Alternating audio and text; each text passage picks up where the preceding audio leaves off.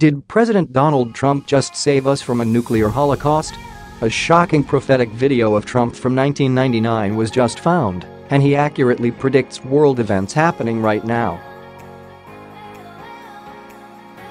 How did Trump know almost 20 years ago what North Korea would do now? If Trump wasn't our president today, Kim Jong-un would have started a nuclear holocaust, something leftists can't deny. The 1999 interview with NBC's Meet the Press features Trump before his entry into political office, speaking with host Tim Russert. At the time, Trump argued that the United States must stop North Korea sooner rather than later. First, I negotiate. I would negotiate like crazy.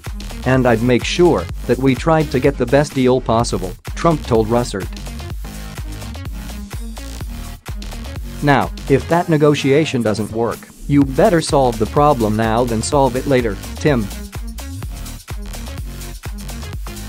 And you know it. And every politician knows it. And nobody wants to talk about it, Trump said. And we have a country out there, North Korea, which is sort of whacko, which is not a bunch of dummies, the real estate moguls said at the time. And they are going out, and they are developing nuclear weapons. And they're not doing it because they're having fun doing it. They're doing it for a reason. When pressed by Russert, who noted that former military officials at the time argued against preemptive strikes because they could devastate the Korean peninsula, Trump said he did not mean the U.S. should use nuclear weapons against North Korea. I'm not talking about us using nuclear weapons. I'm saying that they have areas where they're developing missiles, Trump said. We virtually tried to bribe them into stopping, and they're continuing to do what they're doing.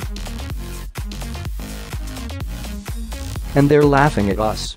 They think we're a bunch of dummies. I'm saying that we have to do something to stop.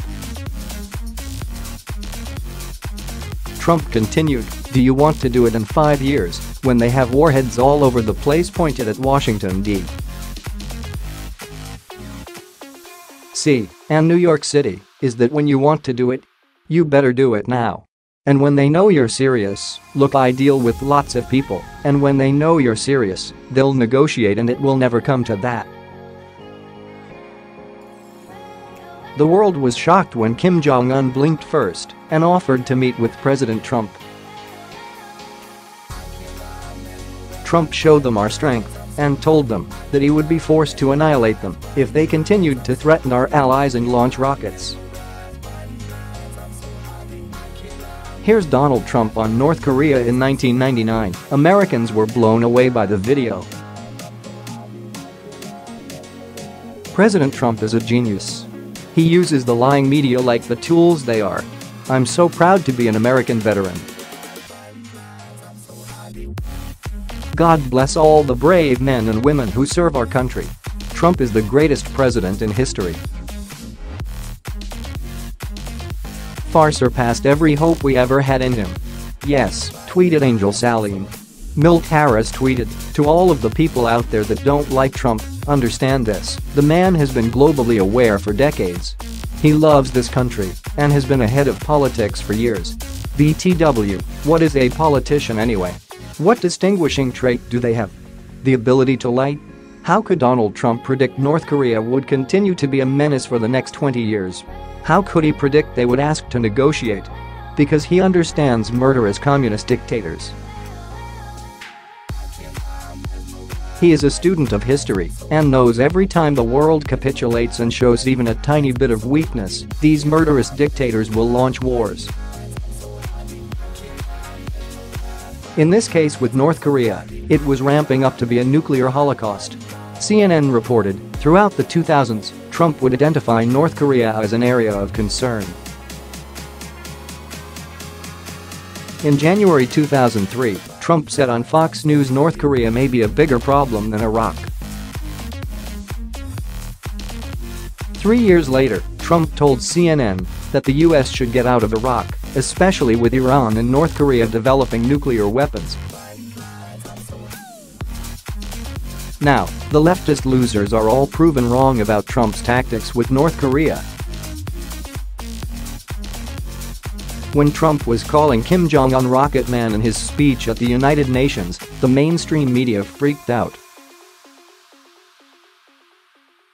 Now that the North Korean dictator agrees to meet, they pretend it's a huge risk and gamble that won't work. If Hillary Clinton or Barack Obama had whipped Kim Jong-un's butt and made him come from a place of weakness to seek a meeting, they would be celebrating it as the most historic foreign policy win in the last 50 years. North Korea is close to having nuclear weapons that could do real damage. They may have them now. If Donald Trump wasn't president, Kim Jong-un would still be launching rockets and threatening to annihilate the world. That's a fact. We can thank God that Trump is our president. The video proves that he knew North Korea was only emboldened by the leftist policies of appeasement.